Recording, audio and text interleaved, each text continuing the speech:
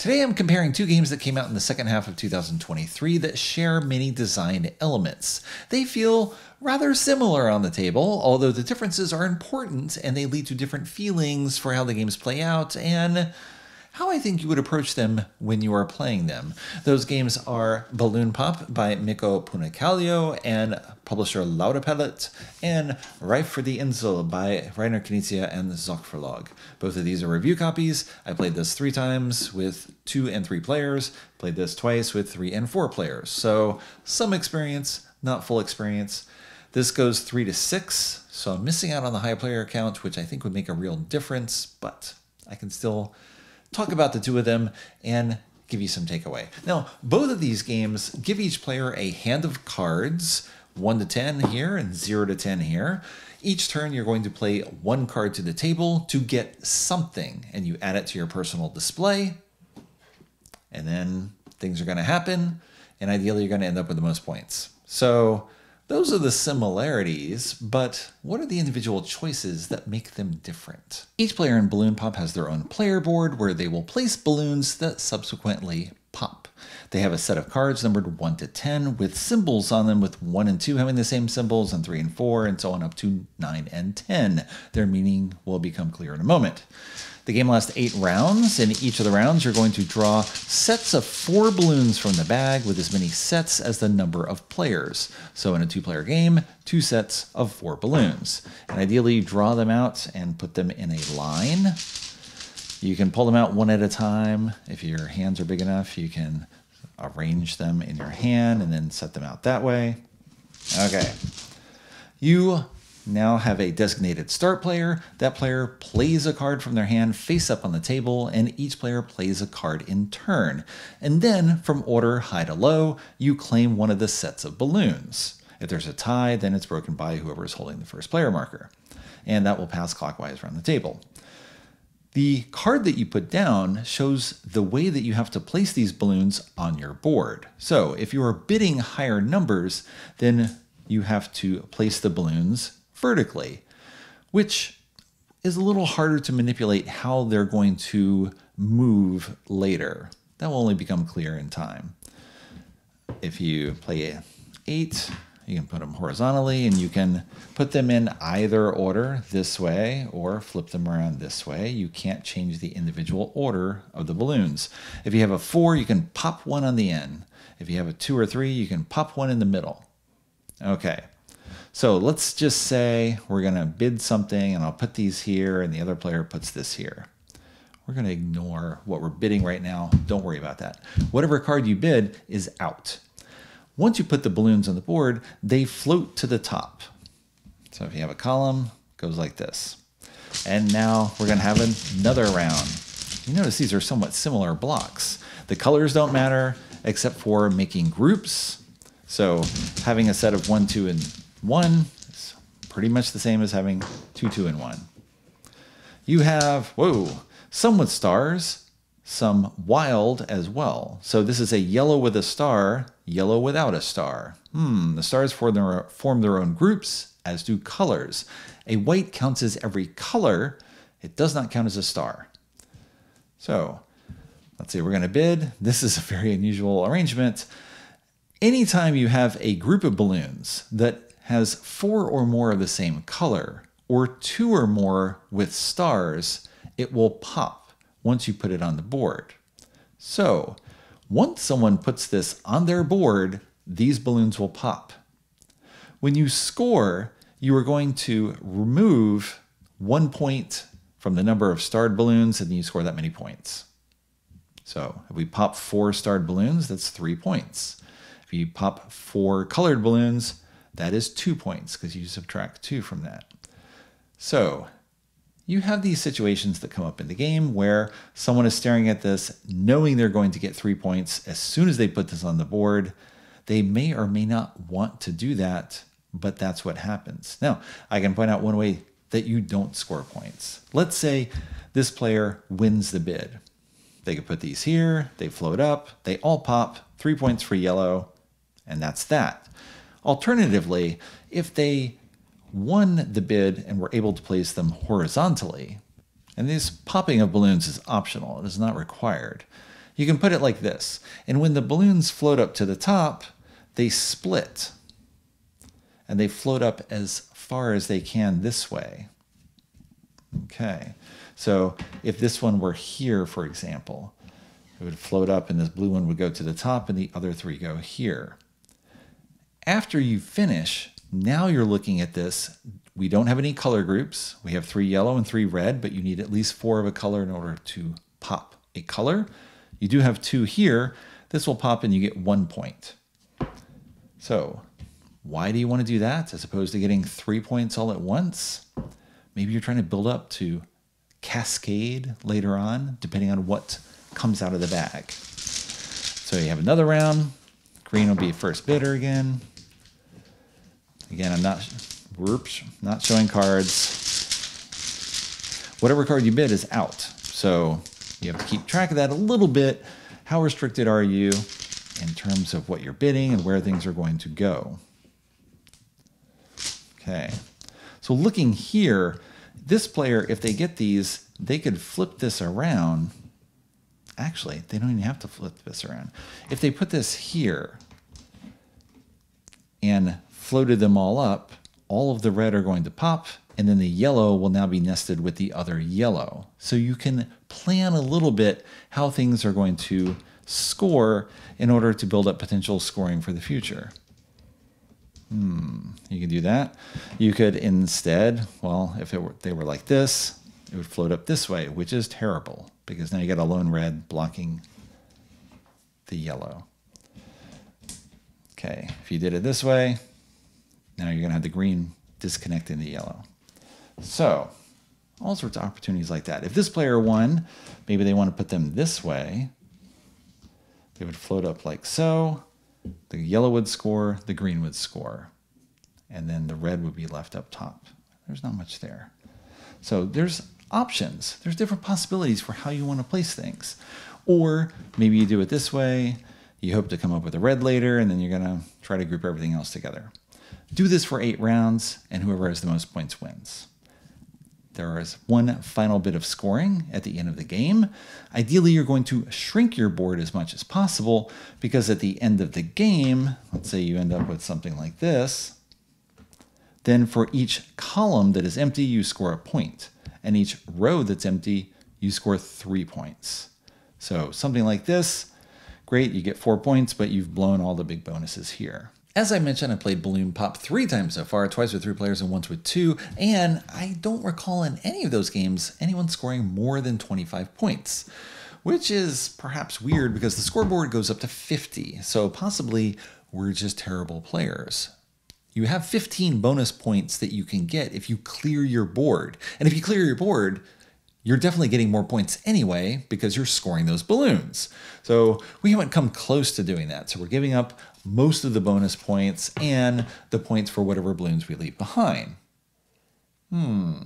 Possibly we're not good. Again, only 3 games. That said, luck seems to play a huge role in your chance of success in the game because you have only 8 rounds available to you and you have to hope that the things come out that are going to work with whatever you're building. Sometimes you will have to take a set of balloons that includes 2 of a color or 2 stars, and whatever way you're going to put them up, it's going to pop something, even if you didn't want it popped at that time, because ideally you don't pop 4 at a time, because if you pop 4 of a color, you have to subtract 2, you only get 2 points. If you can somehow arrange it and do things so that you pop 7 at a time, that's 5 points. So that's more points per balloon. That's a better way to score. It's more efficient. You want to think in Eurogame terms of points per balloon, but you're dependent upon the luck of what comes out of the bag and whether you get it or not. Whether you get it depends on what cards you hold, what you can bid, and so forth. But also, does it just come out of the bag to begin with? In one of my games, I built up this structure that was going to be, so good in terms of shrinking down, just collapse everything. Kind of like in Tetris, how you build big structures and you're just waiting for the right brick to come down and remove all these rows at once. It's that type of feel in the game. But in the last 4 rounds, didn't get the red balloon I needed in the right position in order to collapse the main group and then get another group after that. So my score was terrible. My fault for setting up and hoping something would result from that. But that was it in the game. 8 turns, bum, bum, bum, bum, done. So it felt like I was just waiting and then the game ended. Again, it's on me for setting up that condition, but the game is relatively short. So maybe you don't want to do that. You just want to knock things out as quick as you can. The feel is a bit like Diamant or Ink and Gold if you play that, the design from Bruno Faiduti and Eleanor Moon, where you're exploring caves and you have a group of people going into a cave and you're going to flip a card each turn, and sometimes there's gems and sometimes there's threats. And if there's gems, you split the gems among all the players, but you get to keep those gems only if you run back to camp. But when you run back to camp, you pick up any gems dropped along the way. But as other people run back to camp and you keep going, you get a bigger share of whatever is revealed. So you have this incentive to just go further and go further. And at some point, if a threat is revealed a second time, then poof, you score nothing from that cave. So you want to go back at some point. But there's some people, such as my wife, who just love to gamble and just keep going. They want to be the only one left in the cave and they want to get a ton of gems for themselves. And they'll just push and push and push and end often, most games, with an incredibly low score. And sometimes, though, the gamble pays off huge. And it's a crushing victory. Just the points way higher than anyone else. But that game lasts many more turns than 8. So you have this possibility of weighing what's coming up and who's still in the temple. And maybe sometimes she'll actually run away and then get a big haul because the other person is sure that she's going to keep going. And so they want to weigh what they're getting. So feels the same a bit in how you can gamble, but it's incredibly short. And so you just have to be prepared for that. And sometimes it doesn't work. And then so maybe you play again and see how things come up. It's a little disappointing when you have the starred things together and you know they're going to score because you don't get to build towards something else. You have a forced scoring, which could take away from what you're actually trying to do, which is to build this big cascade. You don't want to just put 2 starred balloons together because that's 1 point. Again, you want to build a cluster somehow and then fit it all in and move everything at once. You just don't have enough turns probably to make that happen or enough control. So there's Balloon Pop. Now let's look at Reif für the Insel. Each player in Reif für the Insel gets their own player board. You have a bag from which you will draw tokens, and you have your own set of player cards, in this case numbered from 0 to 7 and 10. 8 and 9, not part of what you're getting. So similar elements to what we have in Balloon Pop. The game lasts 3 rounds, and each round lasts at most 5 turns. At minimum, there'll be 5 turns in the entire game. At maximum, 15. I'll explain how. On a turn, you're going to draw as many bananas from the bag as the number of players. And bananas come, in general, in 3 colors. Brown, yellow, green. If you're colorblind, not sure if this will be clear to you. I got other issues with colorblindness too. We'll talk about in a moment. So this is worth 4 points. 5 points. This is 15/2. If you get 2 of these, it's worth 15 points. If you get 1 of them, it's worth nothing. Similar to this, 20 and 2. Okay. You put up as many lots as the number of players, just like Balloon Pop. In player order, you're going to place a card by one of the lots. So maybe I place a 0 here. Each player in turn puts down a card. You can put down any number, but if you put down a card in a lot where someone else is, you have to put down a higher number. So this player can put a 0 or any number next to the 4 or the 5 or the 20/2, but to go here, it's 1 or higher. Okay, let's say they go 0 here, and another player says 1 here, and then we'll get 0. Okay. If it comes back around to you and you have been outbid, take your card, put it back in your hand, and now overbid someone else or go here with the 0. No reason to bid higher than 0 if you don't have to. If I overbid here then yellow skips their turn because they already have a bid. They're not being overbid. We'll get around to purple. Purple will take their 0 back and then again, overbid or go here. That's the flow of every round. And sometimes the bidding is low and sometimes you have real competition for what's out there, especially at the end of the game. Once everyone has bid on a separate banana lot, they're going to put the bananas in an empty space. Okay, so let's say here and here and here and here. Anyone who's bid a 0, they get their card back. Anyone who's bid a non-zero, those cards are gone. So your bidding options are reduced over the course of the game. Just like in Balloon Pop, you're going to bid with a number and then it goes away. The 0 sticks around. So whoever took the last bid,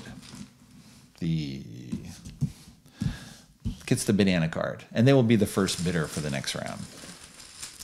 So put out a banana. I got 5, 14. Oh, and a parrot. That's different. When you get a parrot, you put it down below the next row. So you're still going to have a banana here. But now it's a banana with a parrot. That's not good. You're going to bid for these as well. And eventually, you're going to fill up your island. So let's say this goes here. When you take a lot with a parrot, you just put the parrot to the side. And let's say you fill up your island. I'm going to look through the bag and pull out things for examples here. Here. Okay. At the end of the first round, if there are any parrots next to your island and you have a banana, one or more bananas of the same color as the parrot, that parrot flies away with a banana of your choice. So this goes away. I fed the parrot. Didn't want to, but didn't have a choice. After that, you're going to score only the brown bananas because only the brown bananas are ripe. Yellow ones, not ripe yet. Green ones, really not ripe yet. So I'd score only the brown. You just stack it up here. And these spots stay filled. So players are going to score different numbers of tokens depending on whether they got brown or whether they got something else. If this player ended up with 4 brown bananas and the yellow, they're going to have a stack of 4 here and only 1 token left. Now you're going to start the second round. This player has room for 4 tokens. Let's put out tokens again. We're going to bid. Let's say we go here, and then we're going to have another round. I'm just going to put out things somewhat randomly right now. There's yellow parrots as well. There's also black bananas, which are overripe and worth negative points. If you get a black banana, it takes up a spot, and it's going to cost you points at the end of the round. So let's say this player is full now. We've had 2 bids. This player has acquired 2. This player has acquired 2. Now their spot is filled. Well, in the future, they are going to either throw away the thing they get or throw out something else. So if this player ends up getting the 10, they probably will throw away the 2. They might throw away the 4 as well, or this 4. But the 2 is the best choice. If they get the 20 over 2, super. If they get the 8, well, maybe you don't want to score it just yet. If you get this, it's got a parrot. So it's essentially getting nothing because you're going to throw away that 3. This is a null bid, unless you already have other browns. So not the best arrangement. There's parrots in each color. So you're trying to upgrade what you already have. This player has 2 open slots and doesn't have to throw anything away. So possibly you want to score as many things as you can in the first round to leave more open slots so that you can get more stuff. But the brown bananas tend to be the least valuable. If you get the yellows, they're generally worth a little bit more, but you got to wait around. And now at the end of the second round, once all these spots are filled, you score the brown and the yellow. The yellow are now ripe. So this player will clear out 4 slots. This player will clear out 3, including the black one. Okay. They got room for 4. They got room for 3. And we're going to keep going. There's one other special tile I haven't talked about yet. It's the thunderstorm. So if a thunderstorm comes out at any point, let's say we got 5, We got a 2. I draw a thunderstorm. Okay, leave that out. Keep going. Still have 4 lots. Oh, we got a parrot. You can end up having multiple parrots in a slot. That's okay. Okay, all brown this time. The thunderstorm means storm is coming, lightning could come out. You don't want to waste time bidding on here. You're going to bid simultaneously. And whoever put out the highest bid chooses first, and so on, with ties broken clockwise from the banana. There you go. There's a few thunderstorms in there. Sometimes you'll get thunderstorms in at once. Doesn't matter. Still lightning round. Just go through it. Okay. And whoever is last to pick gets the banana again. At the end of the 3rd round, you score all the bananas. If you have a black one down here, you can't get rid of it. So even if your board is filled and you win other banana lots, you can't throw this away and replace it with something else. I'm sorry. You are tainted with black bananas. You have to keep them. You made your choice. You didn't bid high enough not to take that. So now you're going to have to eat it, or at least keep it on your island.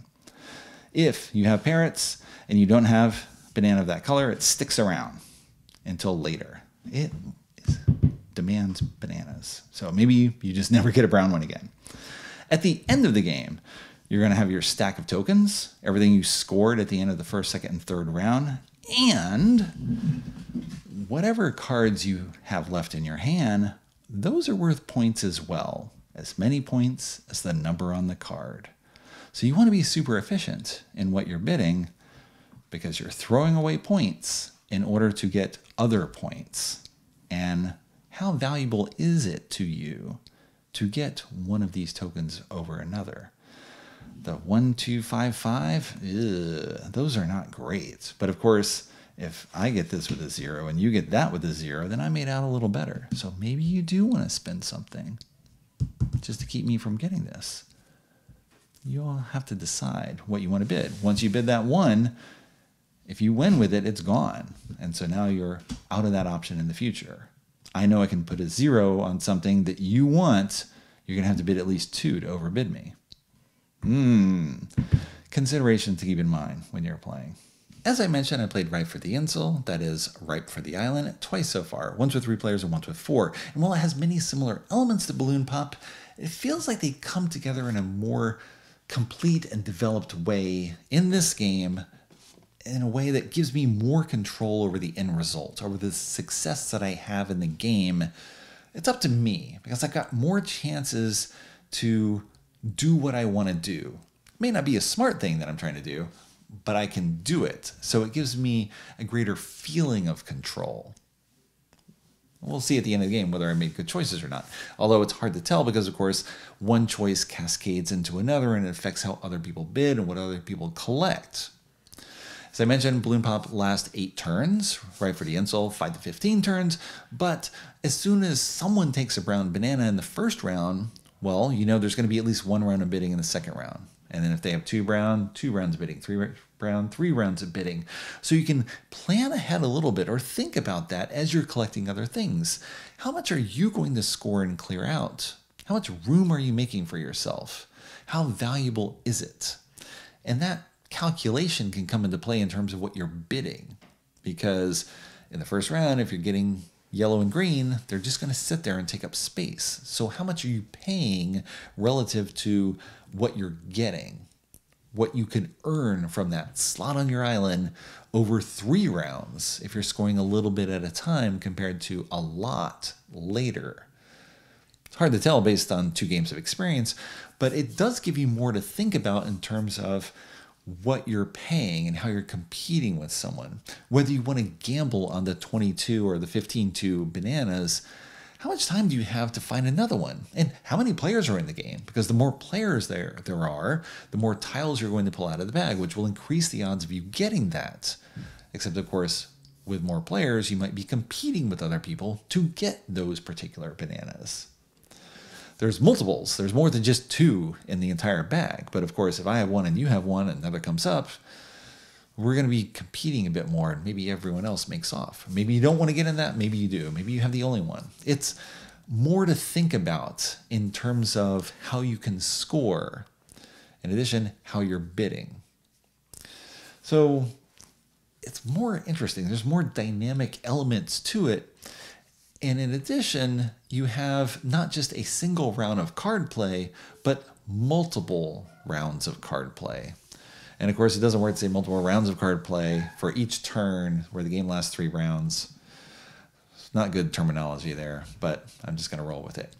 The bidding is akin to Reiner Knizia's Amun-Re. In that game, you have one location up for bid each round for the number of players in the game. And if someone outbids you, you have to go elsewhere. You don't have to go elsewhere. You can bid on the same lot, but you have to go higher, whatever it is. And then eventually everyone is going to get something. So sometimes you just want to push up the bid and hope that someone else will take the thing that they really need. They're going to pay for it. And you get to go somewhere else and get the 0. Get something free and you'll go first in the next round. And of course they can stick you with something. Maybe it's all going to work out for them. You can calculate things a little bit, especially at the end of the game, because there's less uncertainty of who is scoring what. Because in the last round, you're scoring everything. So you're looking, oh, I can put a 5 down on this to earn this 12. Okay, that's 7 points. But what is the opportunity cost for playing that 5 versus going somewhere else, or what it's worth to another player? Are they going to make out more? And so you're trying to push everything up to, make it more expensive for someone else where they feel they have to get something and then you go somewhere else cheaply. Or they have a green parrot and you're trying to make them pay higher for that, non-green tile so that they can keep that parrot at bay, not give it anything and still score. There's more considerations for how things are being valued and how they will score. It's not necessary for you to have this linear spatial element and fit everything together. It's an interesting puzzle in Balloon Pop, but with only 8 rounds, sometimes things just don't come out. You don't get enough chances in order to put together the scoring package. I'm sure that's all by design. The game is designed to be a very quick play. I think the designer is giving the experience they want to give. It's just not ideal for me and what I'm looking for, where I'm not gambling quite so much.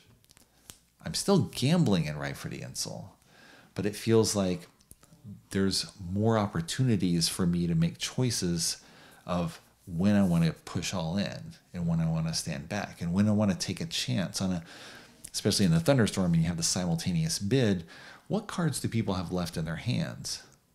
And what do I think they're going to play?